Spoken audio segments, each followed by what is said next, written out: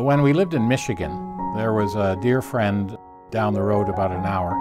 He had been an accountant and actually had a large accountancy firm, and a number of people working for him wanted to become partners.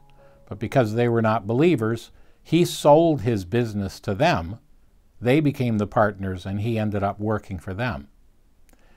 He was a quiet, unassuming, godly brother. And one day, as he and his wife were visiting the doctor who'd been a lifetime friend, told him the sad news that he had terminal cancer and had very few short months to live.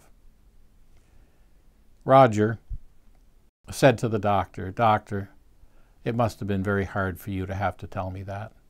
Could I pray for you that God will comfort you?"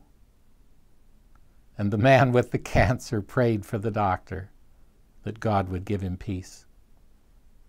He said to me sometime later, "Jabe, this is probably the last chance I'll have on earth to happily do the will of God." And he just sailed into this thing without a ruffle, without a concern, without a complaint. He just accepted it all as a gift from God. And I thought of these words at the end of Isaiah 40. "Have you not known? Have you not heard? The everlasting God, the Lord, the creator of the ends of the earth, neither faints nor is weary. His understanding is unsearchable. He gives power to the weak, and to those who have no might he increases strength." We read in verse 31, "Those that wait on the Lord shall renew their strength. They shall mount up with wings like eagles. They shall run and not be weary. They shall walk and not faint." There are lots of religions that tell you how to live, but only the gospel shows you how to die. And I often think of this, that through our deaths we may have a powerful witness to those around us.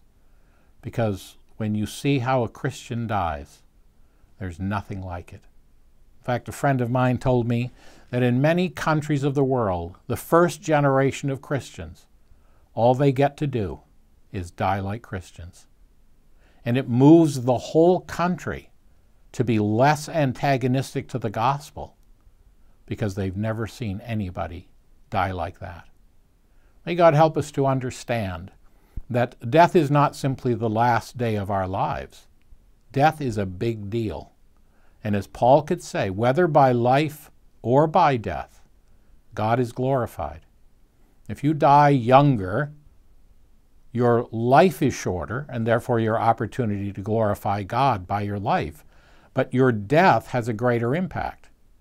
If you live to be 90, everybody expects 90-year-olds to die. And so your life may have a greater opportunity to glorify God, but your death probably will have considerably less impact. And only God knows the equation of balancing your life and your death so that the maximum glory, the maximum revelation of the character of God is manifested through your life. Whether by life or death, said Paul, God is glorified. May the Lord help us to show by our lives and by our deaths how wonderful it is to belong to the Lord Jesus.